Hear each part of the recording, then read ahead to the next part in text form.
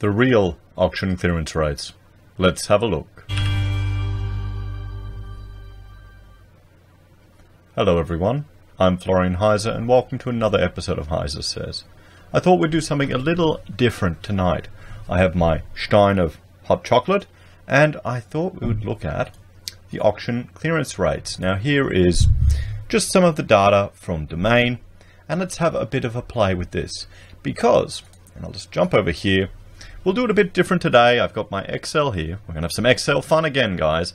And I've got the auction clearance rates data here you can see above.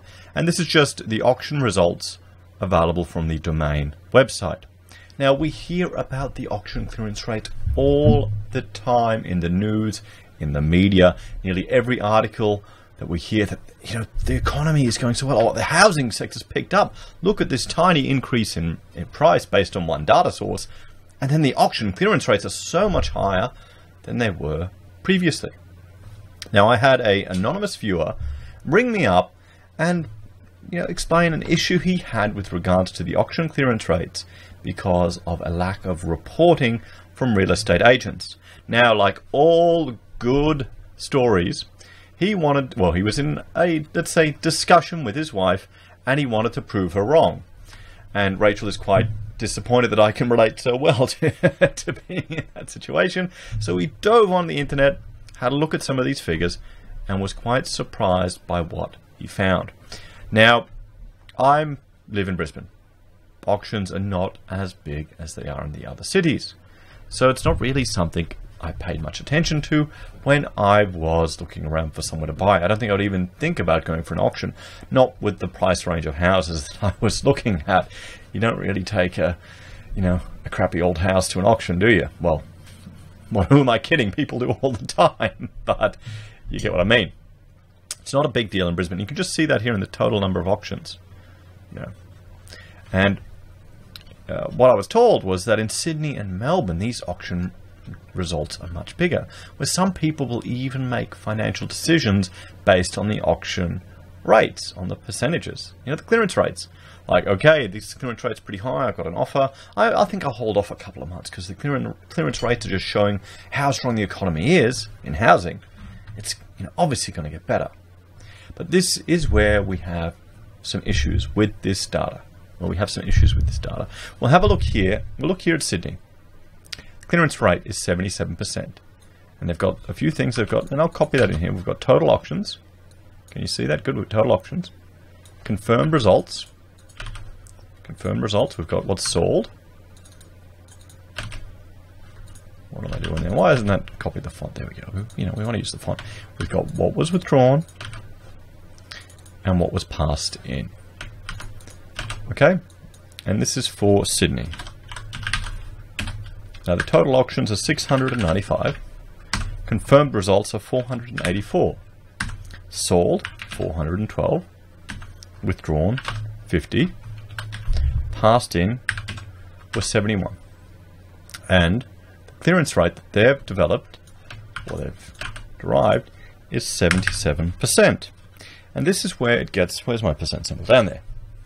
This is where it gets interesting. We'll click here on view details. And I know you can't see that, but this is, you can zoom in real close if you want to see. But we'll click on this one here. Help me understand these results. Notice here how it says clearance rate 77%. 44% this time last year. You may not see it clearly on your screen, but that's what it's saying right there. 44% this time last year. So it's nearly double. Must be good. We'll click on this one. Help me understand this data. Now, auction result terms. Here are some important words you'll come across. Auction clearance rate. The percent of properties sold at auction on a particular week or month is calculated as below. So, the sold at auction, that number, plus the sold prior to auction, and here on their website it's just listed as sold, divided by the total number of auctions plus the properties withdrawn, equals the auction clearance rate. Okay? So, and here total auctions is the total number of auctions scheduled for the day, including those that were withdrawn from the auction at the last minute. Confirmed results, the number of auction results collected by Domain out of the total auctions.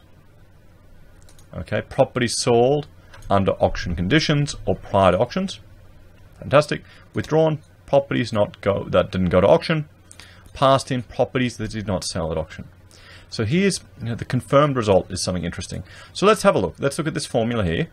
I'll just, copy this in. Oh, I'll leave that there. You can see it. So sold at auction. So we'll make this formula. We'll go, clearance rate, which is sold at auction, which is, where is it, sold? And that's including the sold prior to auction. Okay. So divided by the total number of auctions, which was total auction 695, plus property withdrawn, is equal to the auction clearance rate, which is 55%. But we didn't get 55%. And I'll zoom in here just so you can see I'm not making this up. Can you see that? Sold at auction plus sold prior to auction divided by the total number of auctions plus the properties withdrawn is equal to the auction clearance rate. 55%. Why are we getting 77%? Because they're not actually using this formula. They're not actually using this formula. They're using, so it is the property sold divided by the confirmed results. Okay? Confirmed results plus the number withdrawn. Oops, hang on.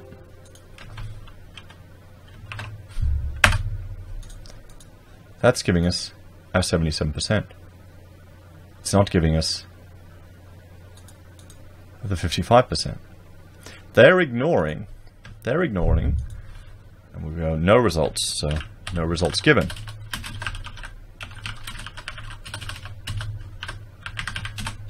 They're ignoring this number, which is, I'll put that down here, which is the total number of auctions minus the confirmed results. Okay? Which is another 211 properties. So let's say of these confirmed results we have, and that is 412 sold, 50 were withdrawn, and 72 were passed in. So if we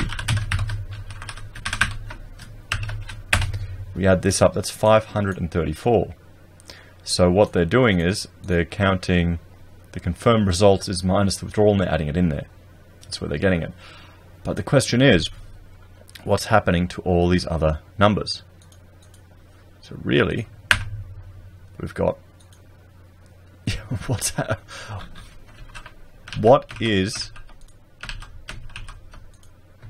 the results for these 211 properties? Okay, are we sitting at a clearance rate of 77% or a clearance rate of 55%? Where I did using their formula. Okay, the total number of auctions, which was 695, which I did. So we'll do it again. Okay, sold at auction plus sold prior to auction, and that's just listed as sold here on their website, which is 412. Divided by the total number of auctions, which should be that number, plus the number of withdrawals. But it's not, it's actually this one here, the confirmed results. They're doing the confirmed results plus the withdrawals. So that's where they're getting the wrong numbers. They're ignoring all of these properties where they don't have no results. They're just not taken into account. So we could argue, what if none of those sold? What if none of those sold? So here's another one. Here is another one. I'm going to call this the brag factor, or the brag percentage. We've got brag percentage. The brag percentage, which is, let's see, we'll just do confirmed results divided by the total auctions, and we get 70%. 70% is the brag factor. Because we've all met real estate agents and we know how shy and humble they are as people. Yeah, no, they're not. Not if they're good. They're gregarious, they're outgoing, they know how to network, they know how to work a room, they know how to make friends, they know how to make sales. They would not miss up an opportunity to get, we successfully did this auction out there, get that data there. So this brag percentage, the amount, so we're having 30% that hasn't been reported. 30% that hasn't been reported, guys. What's that tell you? What do you think's happening to those 30%? Well, what you could do, and this is where the viewer, where he was thinking, oh, well, he was telling his wife, well, they're not reporting it. They're just not reporting it. And she's going, no, I don't believe you. That's rubbish. Of course, they're just, they're obviously sold. They've obviously all sold. They just couldn't be bothered. They couldn't be bothered. Yeah, sure.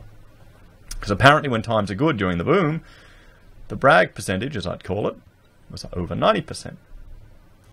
And now he was trying to find, he went through all this data here, all these properties to find the ones where no result was given.